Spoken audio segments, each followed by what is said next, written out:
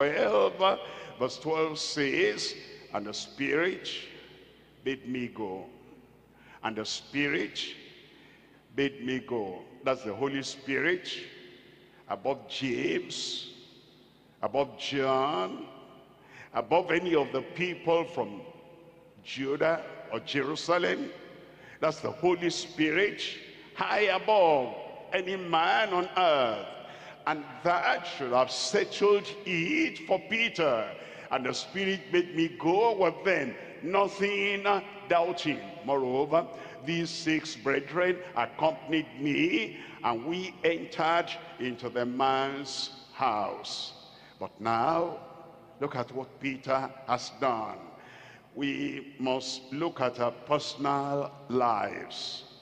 And if we have this crippling fear of man, this terrorizing fear of man, this intimidating fear of man, and we put our lives into the hands of a man, of a woman, and we know the truth of salvation, and the truth of righteousness, and the truth of restitution, and the truth of sanctification, and the truth of purity of heart, and the truth of abiding in the word of God without adding, without subtracting. If we know the truth that this is what to preach, and this is what to live by, and then the fear of man will not allow us to do what the Lord has revealed we should do, we might eventually miss heaven.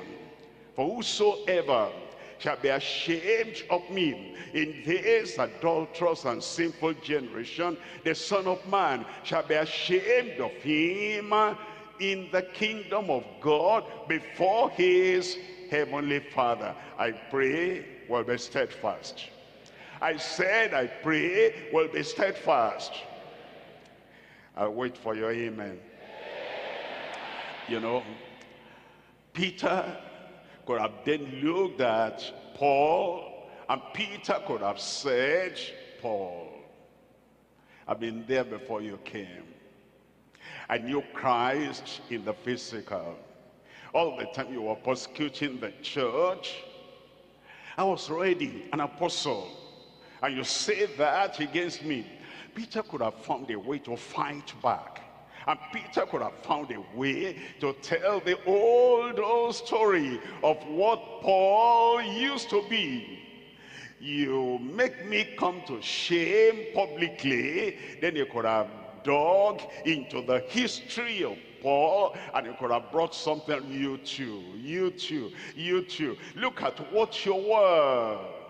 Those are the people that don't like correction. They're incorrigible. And so when you say anything that will correct them openly, because Paul the apostle did it openly, they have the tendency of saying, we can dig out something too and throw that into the public and throw that into social media so that he too will face the shame. What was the attitude of Peter? Look at 2 Peter chapter 3. And we're reading from verse 14. 2 Peter chapter 3 verse 14. Wherefore, beloved, here is Peter writing, seeing that ye look for such things, be diligent, that ye may be found of him in peace, without spot and blameless. Peter was saying, have you heard about what I did? Have you heard about my compromise? Have you heard about my dissembling? Don't follow that. Make sure, because Christ is coming, I have been corrected and I'm taking the correction. Make sure that you are found of him in peace, without spot and blameless. Look at verse 15. It says, and account that the long suffering of our Lord is salvation, even as our beloved brother Paul. Look at Peter. Instead of fighting back, Instead of throwing mud at him or stone at him, instead of using his position, using his experience, and using his opportunity to also write an epistle, instead of using that to throw that at him, he said, even as our beloved brother Paul also, according to the wisdom that is given unto him, as written unto you. He said that Paul is a man of wisdom. That Paul is a man without compromise. That Paul is a man that loves the truth and believes the truth above even me. Look at that. Can you do that? If something had happened, that you were rebuked, probably directly, probably indirectly, and you then said, how could he say that? Why didn't he call me into the private place and then tell me in such a nice way, in such a good way? How could he do that and just throw it out like that before everybody? Can you do like Peter and say, he has wisdom, he has understanding, he has revelation, and he's a beloved brother Paul? Look at verse 16. It says, as also in all his epistles. It says, all the epistles that Paul has written, he wrote in the wisdom of God. It says, you may come across the epistle to the Galatians. He even confronted me there, but in all his epistles, speaking in them of these things, in which are some things hard to be understood, which they that are unlearned and unstable rest, as they do also the other scriptures. Understand the language? His epistles, the other scriptures. He affirmed that the epistles of Paul were part of scripture. He didn't say, no, I'll not affirm him, I'll not confirm him, I will not honor him, I will not give any public honor unto him, and say he wrote in wisdom, he wrote in good revelation, and he wrote the scripture. No, I will not do that, because look at what he did to me. There are people who say they are Christians, there are people who say they are sanctified, and something that had happened 7 years ago, 10 years ago, the preacher, the pastor was preaching, and he pointed at them and he said, hey church, we must correct this, that is not right. And then singled out and said, brother so and so, sister so and so, what he has done, we will not allow it here. This is the pillar of truth and the church of the living God. It happened 10 years ago, and that is still in the mind. That is still in the heart. Where is the sanctification we talk about, we sing about, we preach about, we pray about, and we tell other people? If we're sanctified, thank God for somebody who is able to correct us. Somebody who is able to rise up and say, that is not right. Now, Peter had a good attitude. That's the evidence that a person is a real child of God, is a real minister of God. It says they rest the scriptures unto their own destruction. Now in verse 17 says, ye therefore, beloved, seeing ye know these things before, beware lest ye also be led away with the error of the wicked and fall from your own steadfastness. It said, whatever you see I've done and I wasn't steadfast, you stand straight and you stand firm and you hold firm and you hold on, and make sure that you are steadfast every moment until the very end. The Lord grant us grace, the Lord grant us power, and the Lord grant us the fortitude to stand firm in everything, every day, to the end of our lives, in Jesus' name. We're coming to number 3 here.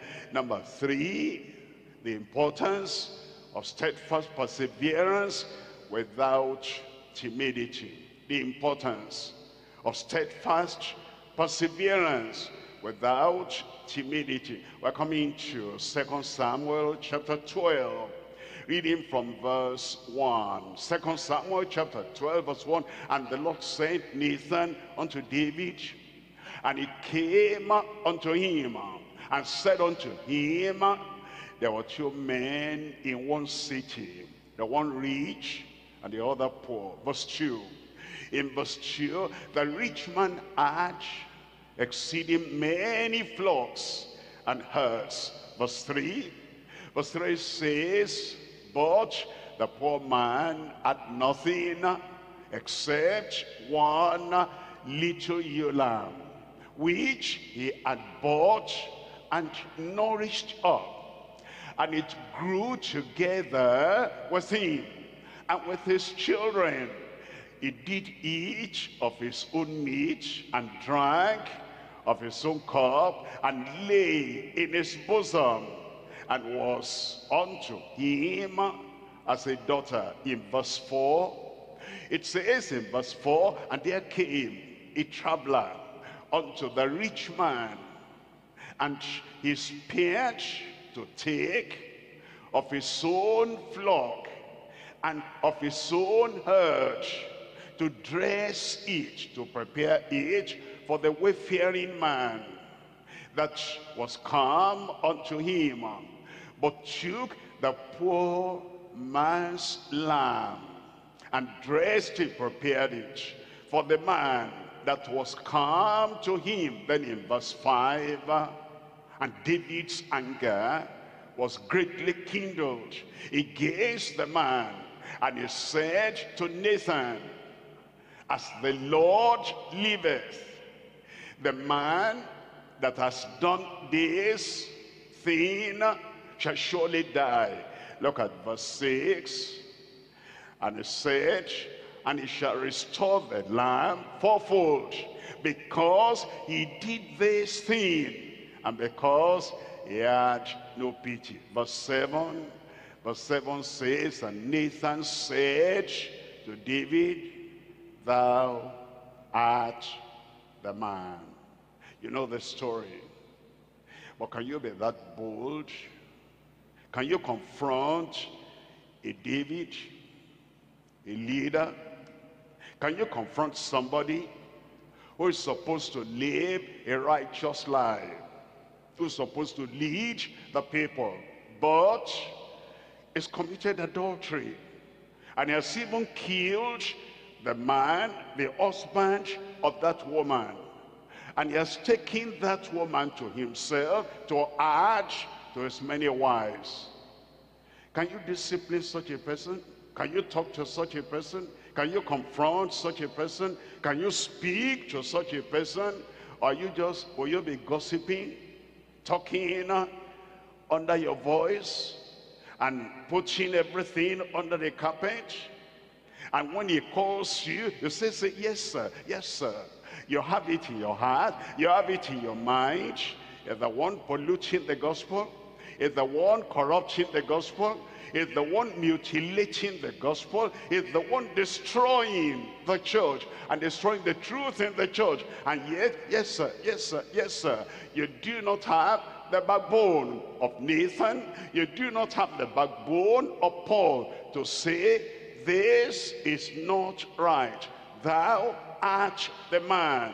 That's why we're studying the scriptures. We're studying the scriptures so that when the time comes for us to stand straight and to stand firm and to correct what needs to be corrected, we'll be able to do that. Not that we are waiting and then the pastor now comes and boldly says, we won't have that in our church, won't have that in the kingdom, won't have that in the ministry. And then instead of correcting And instead of shaping up and still honoring the man that can speak the truth and speak the truth to everyone, no matter who, instead of respecting the man, then we join the people who are unhappy with the man, and they're saying, "Oh, is he talking like that?" They'll say, "One deeper life to go back to 1973, 77. Have we not changed? Look at where we are now. Are we not modern?" Modern. Your Bible has become modern. Your Bible remain the way it ought to remain, in Jesus' name. I said you remain in Jesus' name. You'll abide in the truth. You will not run away from the truth. You will not escape the truth. You will not get up and say, if that is the truth of salvation, if that is the truth of righteousness, then I pick my bag, I'm going. Where are you going? If you go away from the truth, you go to hell. But you stand and you say, that is the truth, and I believe that because this church is standing on the truth, I will abide in the truth in Jesus' name. Look at it. All these many years, I got converted 1964. That's a long time. By the grace of God, I stand on the whole Bible. Anybody joining me? Anybody affirming the truth? Anybody that will stand and have a backbone, that when somebody does something wrong, in your presence, you have the boldness, you have the courage to say, "No, Peter, no, David, that should not be." The Lord will give you backbone to do that in Jesus' name. We're now coming to point number 2 now. Point number 2, the dissembling of partners shaken by fear. In Galatians chapter 2, reading from verse 13, "And the other Jews dissembled likewise with him," that is with Peter, "insomuch that Barnabas also was carried away with their dissimulation." 3 things here. The disastrous example of feebleness in ministers. When a minister, like Peter, what we have read, when he's feeble, when he's weak, when he doesn't have backbone, when he's like jellyfish, when it's not dependable, and then it's wobbling, how disastrous is that? Number 2, the disabling effect of fear of man. Disabling, just tunes you up, just makes you totally weak, and disables you from doing what you ought to do, and from saying what you ought to say. Number 3, the damning emulation and feeding on misinterpretations. Let's look at number 1 here, the disastrous example of feebleness in ministers. We've read Galatians already. Let's see now in 1 Corinthians chapter 5, we're looking at verse 6. 1 Corinthians chapter 5, verse 6, your glorying is not good. What it means by that is, when they saw evil, they didn't confront evil. They were saying, that is our wisdom. Quietness, that is our wisdom. Glossing over matters, that is our wisdom. Not confronting evil, not confronting backsliding, that is our wisdom. Seeing people going astray and defiling the church of the living God, and they kept quiet. They said, that is the glory of our wisdom. There are people that think that wisdom is not telling the truth.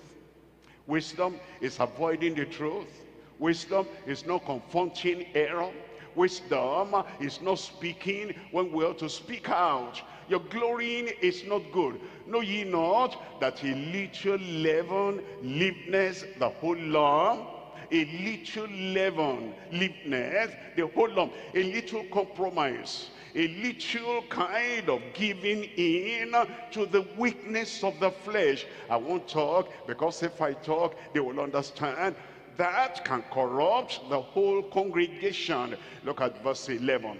In verse 11, it tells us, but now I have written unto you not to keep company, if any man that is called a brother be a fornicator, and you know, or covetous, and you know it, or an idolater, and you know it, or a railer, and you know it, or a drunkard, or an extortioner.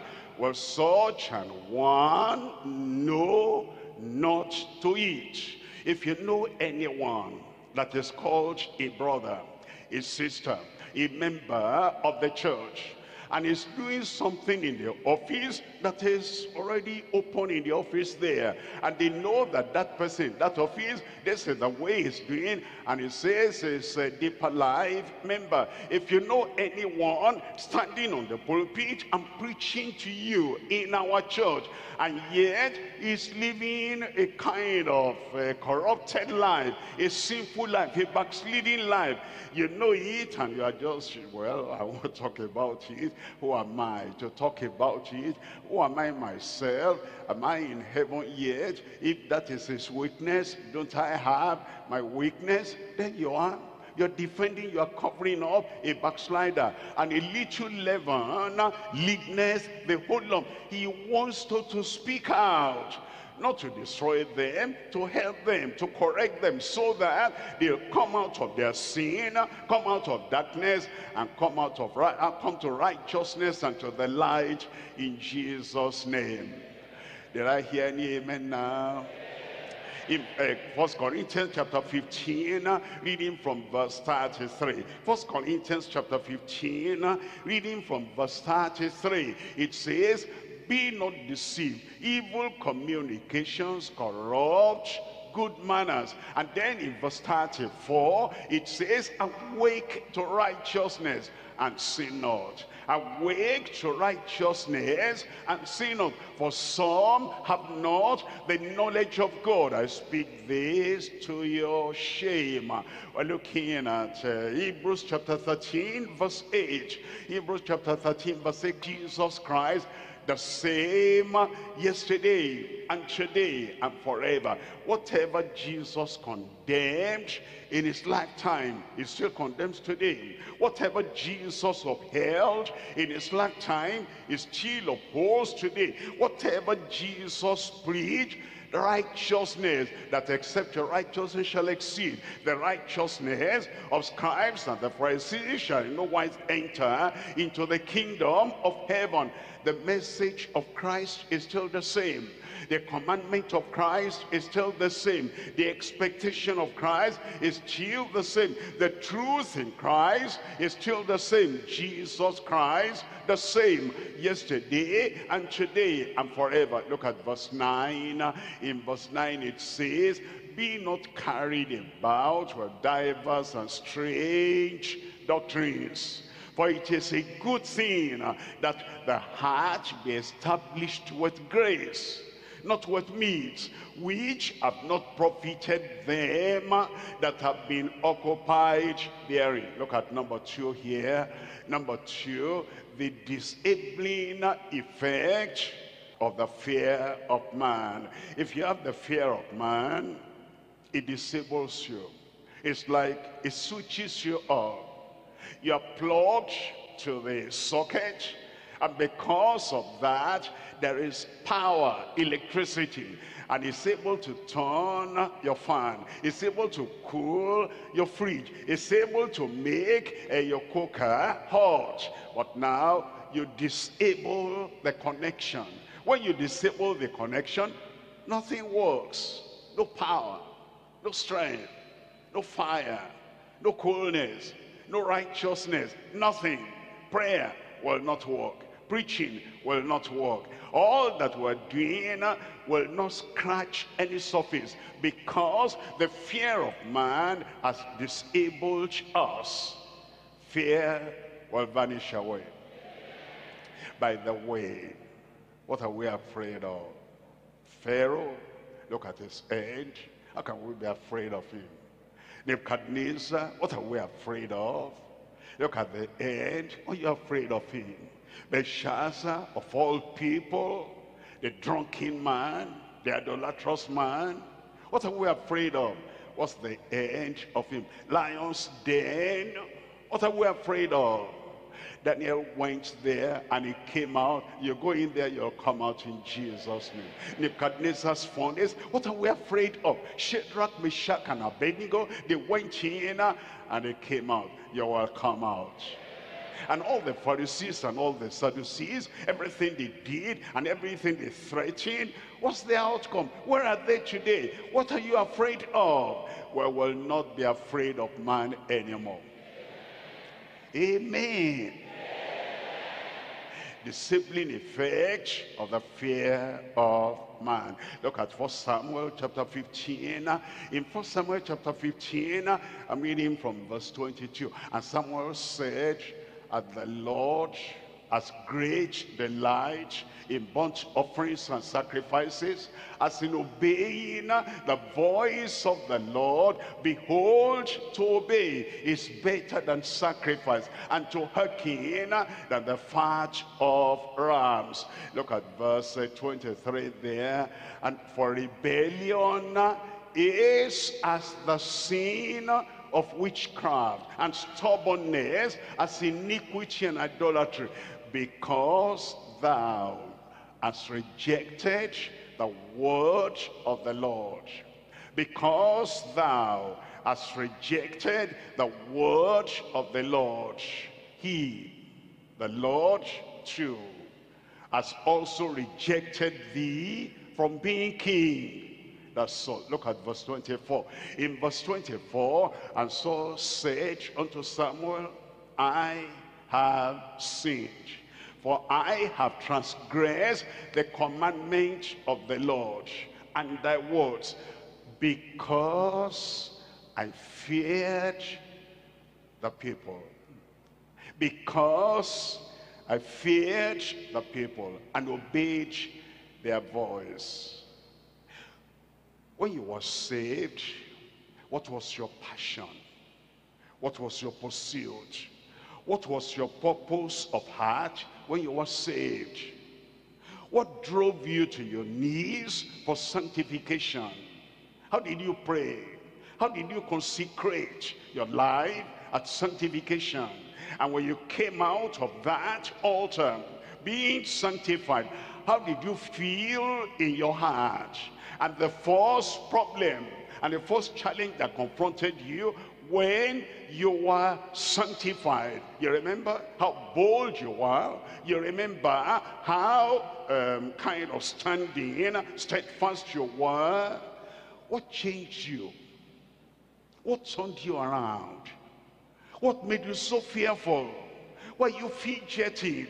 And why are you going through life now under fear?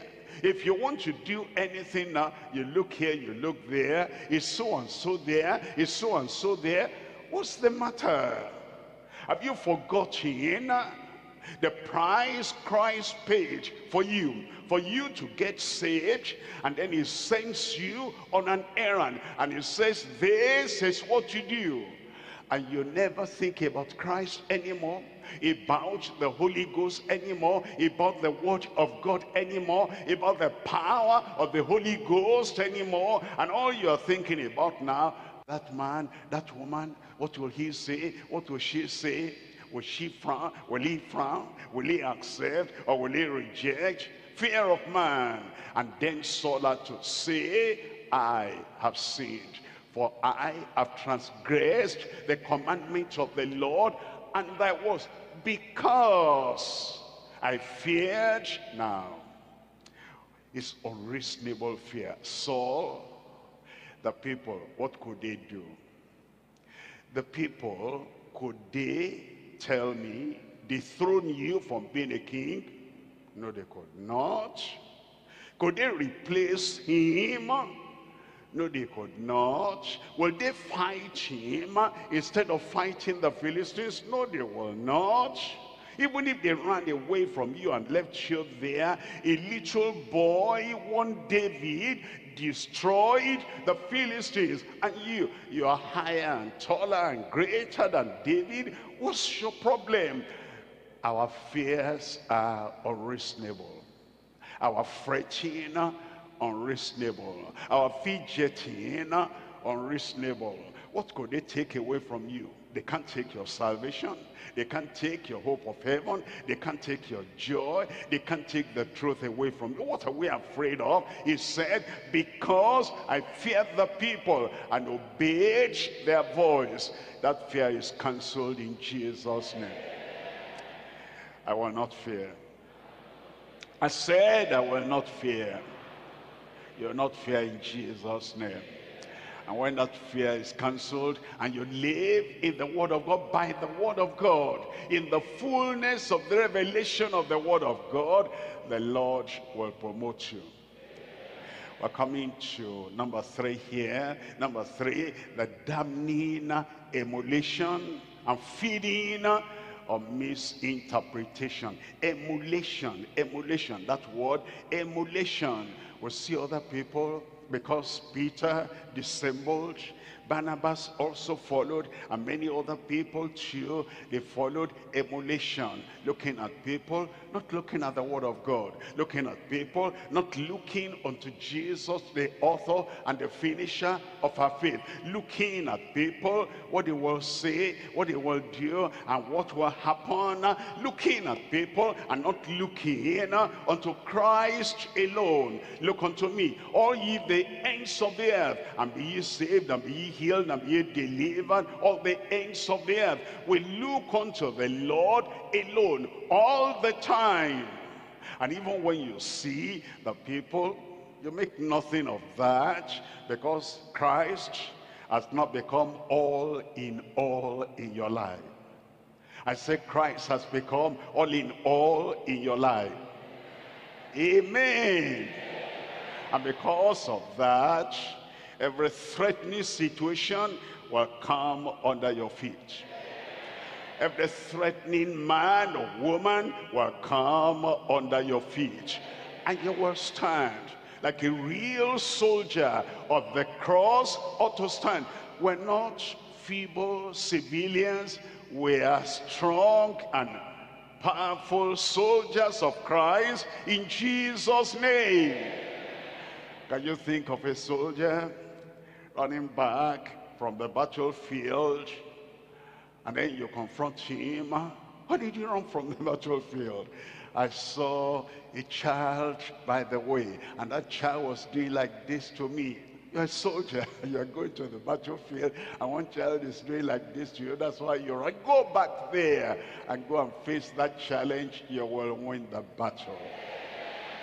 We're looking at the word of God, and we're looking at Galatians chapter 5 from verse 19. It says in verse 19, now the works of the flesh are manifest, which are these: adultery, fornication, uncleanness, lasciviousness. Look at verse 20. And then in verse 20, it tells us idolatry, witchcraft, hatred, variance, emulations. You don't commit fornication, but you have emulation. You don't commit adultery, but you have emulation. You are not a witch, but you have emulations. And you don't have hatred, but you have emulation. You don't have wrath, but you have emulation. You don't have strife, you don't have sedition, heresies. Your only problem is you cannot stand alone. You cannot stand firm.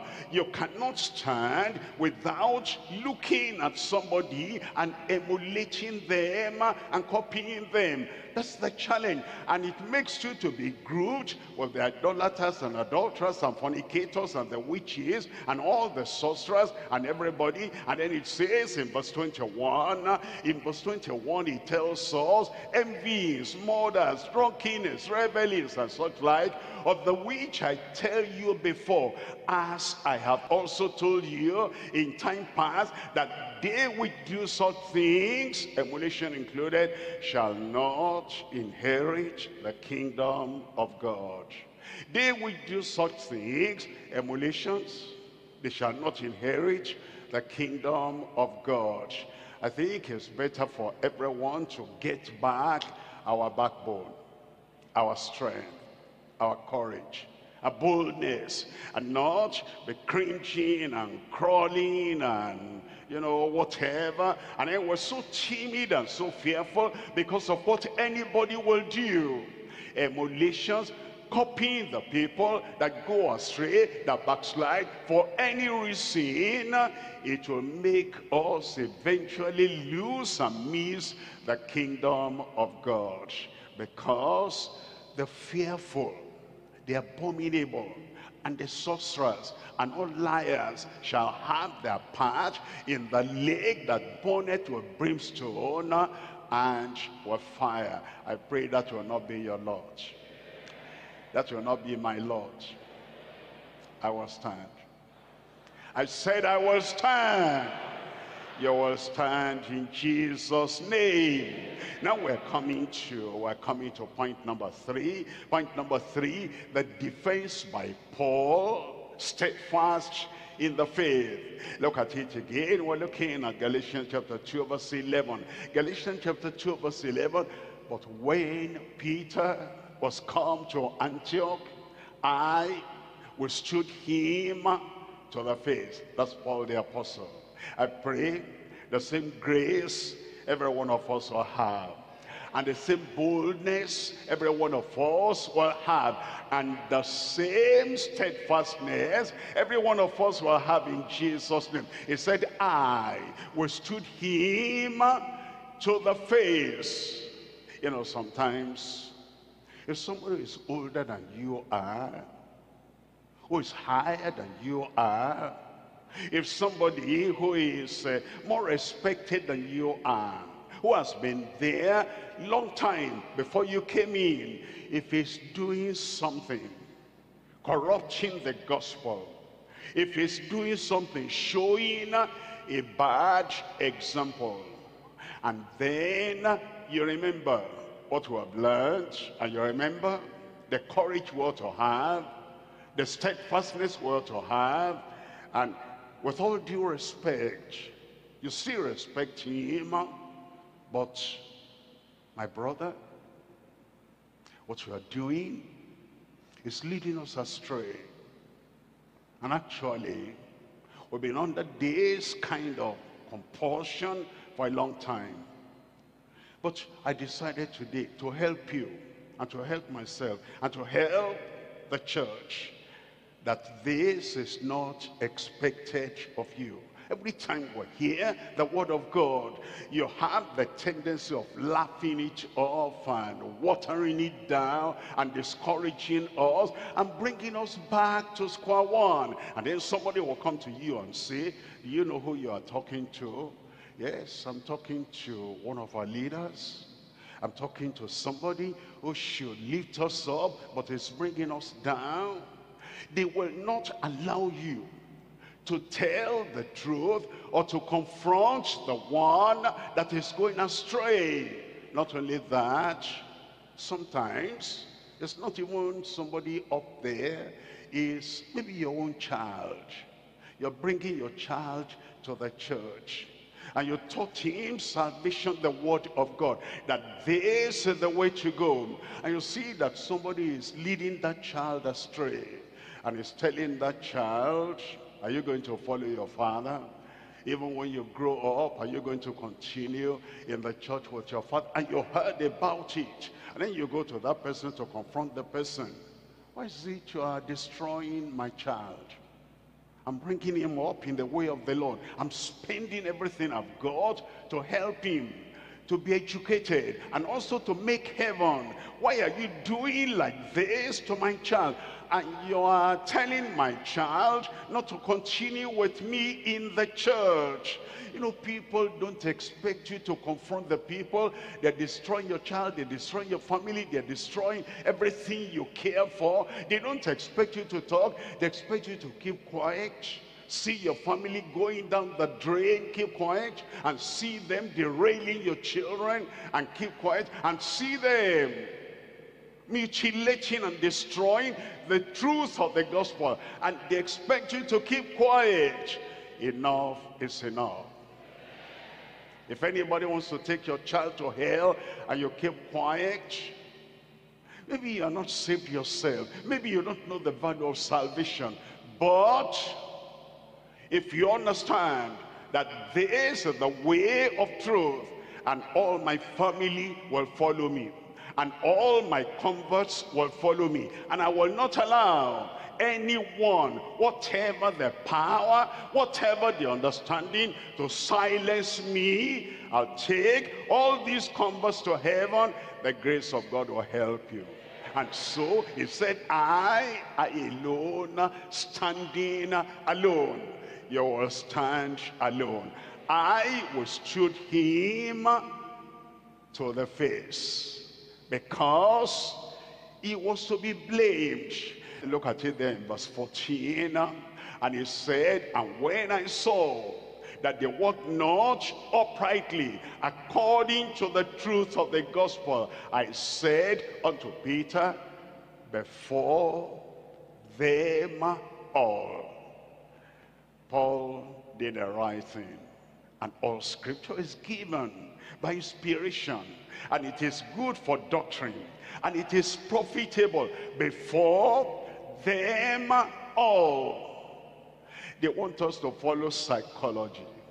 Psychology says man has self-esteem, and if there's anything man wants to guard and protect, he wants to guard his self-esteem.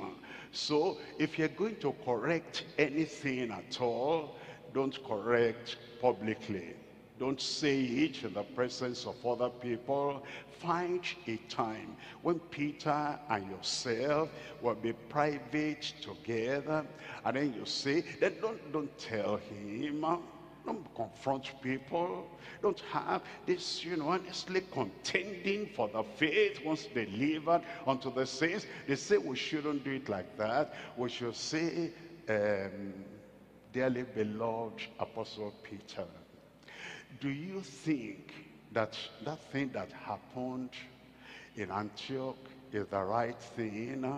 When those people came from James, don't you think that may mislead some young people? And they say we should discuss it. They say we shouldn't tell them directly. The Bible says no.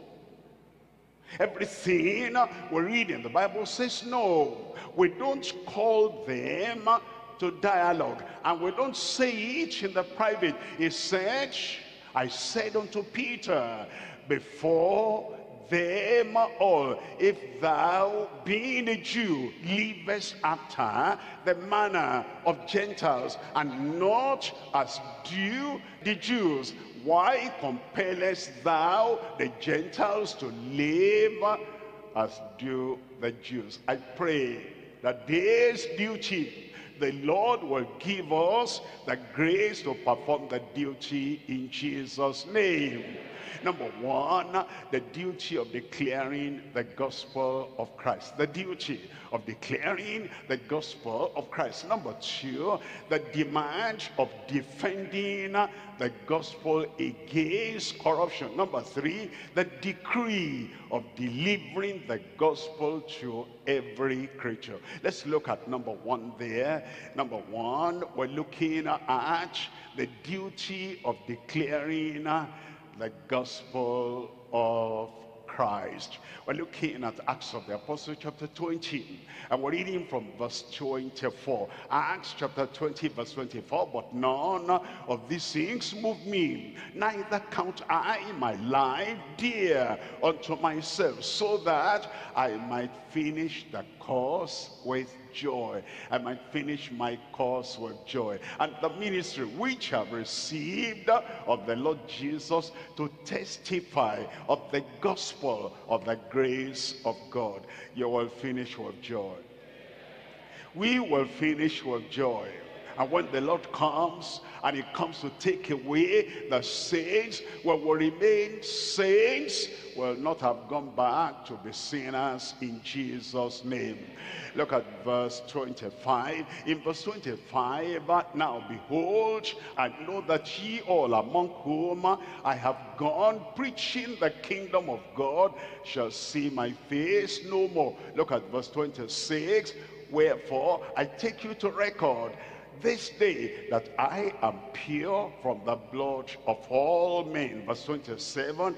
For I have not shunned to declare unto you all the counsel of God. I have not been negligent to declare unto you all the counsel of God.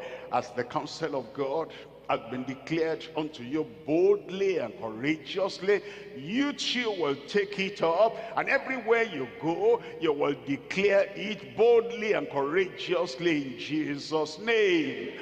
Verse 28, in verse 28, take heed therefore unto yourselves and to all the flock over the which the Holy Ghost has made you overseers, to feed the church of God, which he has purchased with his own blood. We're coming to number 2 there. Number 2 is the demand of defending the gospel against corruption.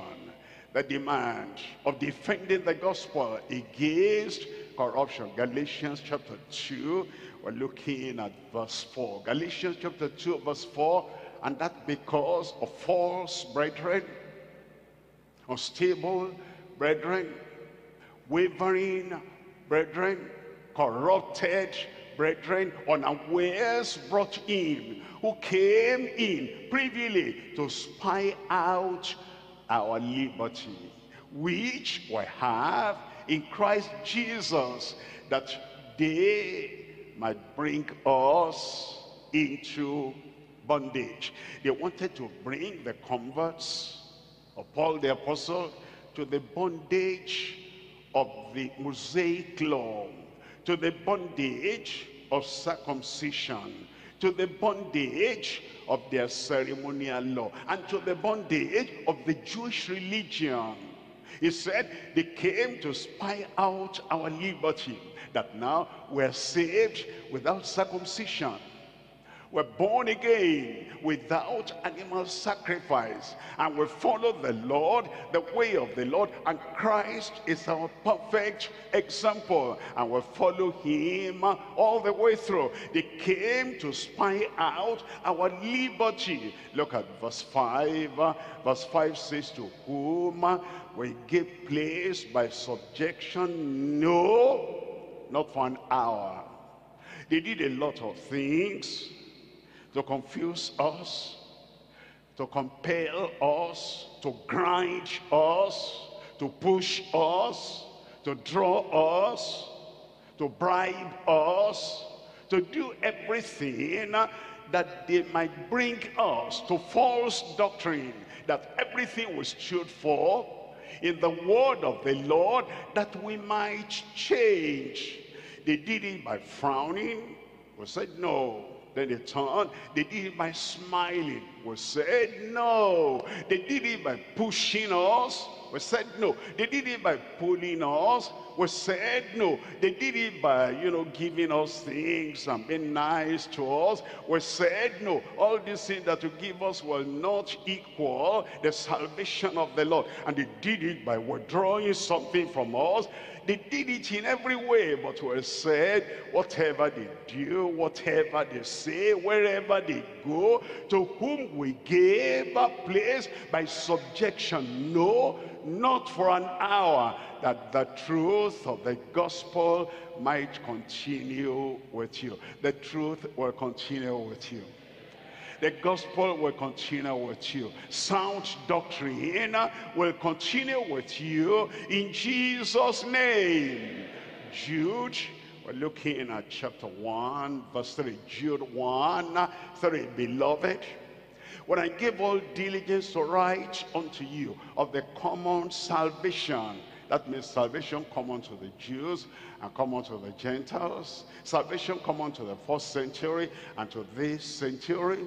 Salvation come unto the white and to the black. Salvation, the same salvation that Paul the apostle had, is the same salvation we have.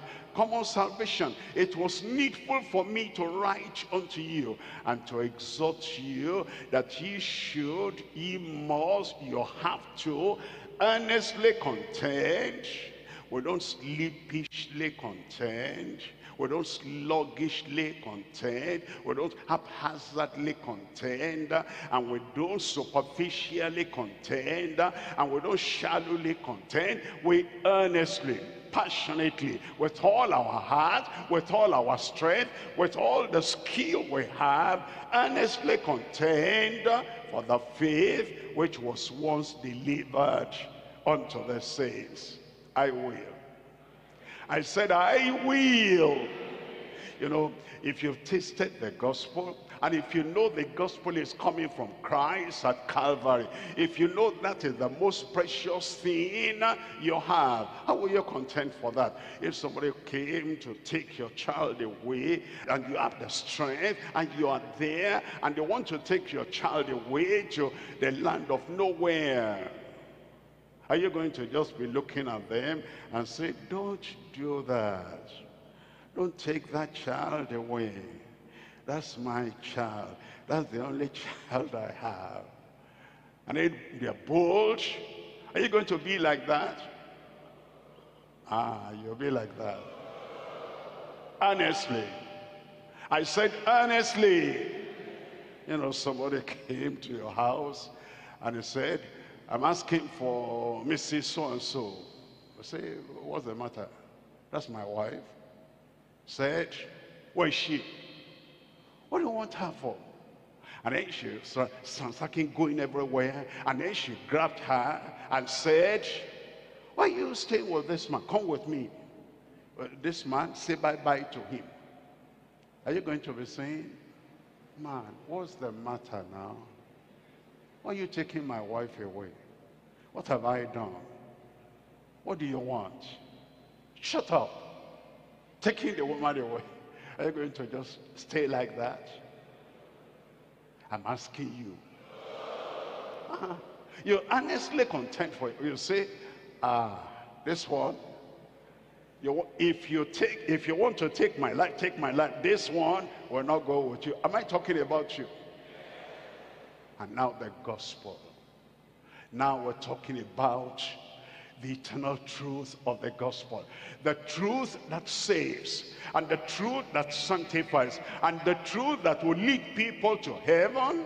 And somebody wants to take that away from you, away from us. And all of us here, we're so gentle, we're so nice, we're so spineless. And then we'll say, why are you doing that? You are corrupting the gospel. You are taking the gospel away. How is it now? This is what we have been laboring for all these many years. Don't do that. Earnestly, passionately, courageously, wholeheartedly, with everything you've got, earnestly contend for the faith which was once delivered unto the saints. I will.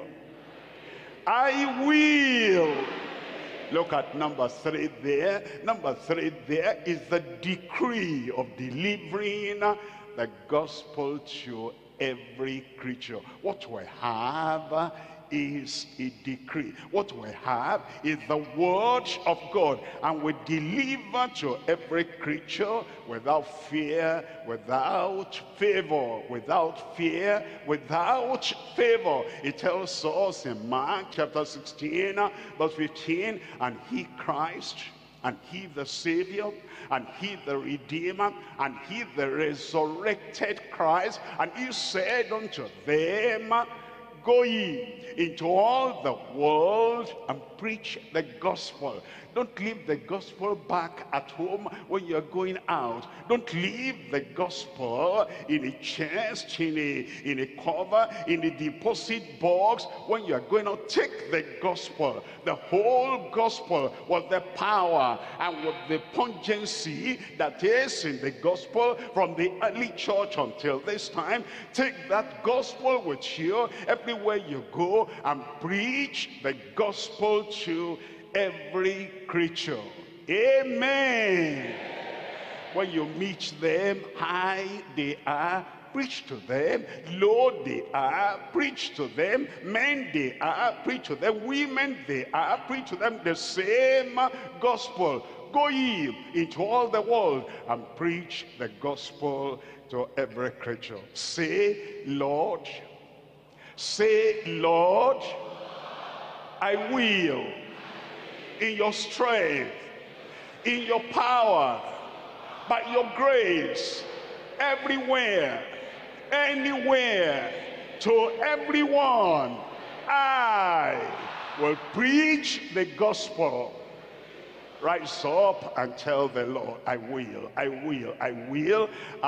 will preach the gospel to every creature I come across. No fear of man, no fidgeting, no fretting, no fear, nothing that will stop you or muzzle your mouth. I will tell the Lord.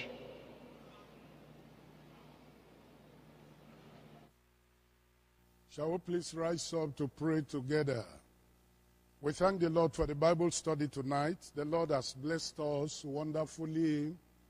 The revelation we have received from the God of heaven through the mouth of his servant. Let's please take everything to God in prayer.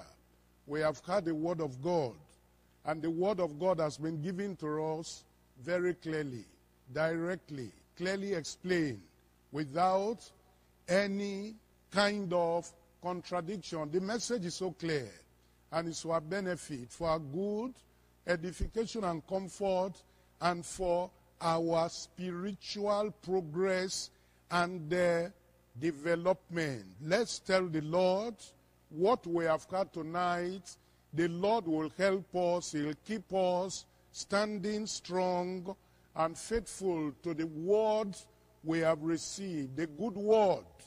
We have seen the life of one of the pillars of the church, how he shifted from the foundation of truth, the foundation of the gospel of grace. He shifted. He shifted because human tradition. He shifted because of the things that are contrary to the established truth of the word of God. He shifted ground, and his shifting affected other people, other laborers, other leaders, other servants of God. He was a man they looked up to. He was a man who was once used by God, a great preacher, a great minister of the gospel. And you remember this man on the day of Pentecost, Peter, precisely how he preached under the inspiration of the Holy Ghost. He was greatly used, and he preached the word of God, and that word had convincing effect of conversion in the lives of the hearers. And they asked him, what shall we do? And he told them to believe on the Lord. And this man, a notable leader in the early church, we see what happened. Shifting of ground affected other people. A shifting of ground led other people to that life of instability.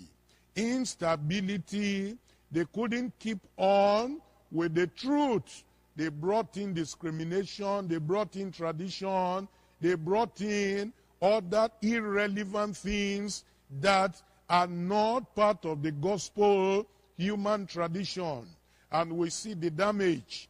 We see the effect of that shifting of ground. That is what the Lord is reminding us tonight not to get into, not to allow, and not to accept. Whosoever, male or female, whosoever, a leader, a minister, a worker, whosoever, a member in the body of Christ, whosoever, you have known the truth, the Lord expects you to stand with that truth. We see there, point number 2, as the minister of God clearly outlined to our hearing in the study, is the dissembling of partners who became shaking. They were shaking with fear. Why should they come into this kind of negative experience that was unprofitable to them and to other people? The dissembling of partners, shaking with fear. You know, the Bible says fear has torment. Fear has never done any good. It paralyzes a man, it weakens a man, it diverts his attention, it weakens, and it makes a man not to be able to stand totally and firmly and forthrightly for the truth. When fear comes in, compromise will come in. When fear comes in, the truth of the gospel will be compromised. When fear comes in, you forget what the Lord wants you to say and stand upon and do, and you get into things that will just please men and satisfy human desire and human ideas. That's not the will of God. Let's pray that we don't fall prey to that. We don't allow the fear of man to get us out of the right way, to get us out of the truth, to make us to become like, you know, just wavering, just going here and there. You are not able to stand straight and speak the truth. Once there is fear, you want to please people, you want to satisfy people, you want them to look at you and think good of you and everything about you. You want them to say, yes, you are a good man. That's not the will of God. That's not what we should do.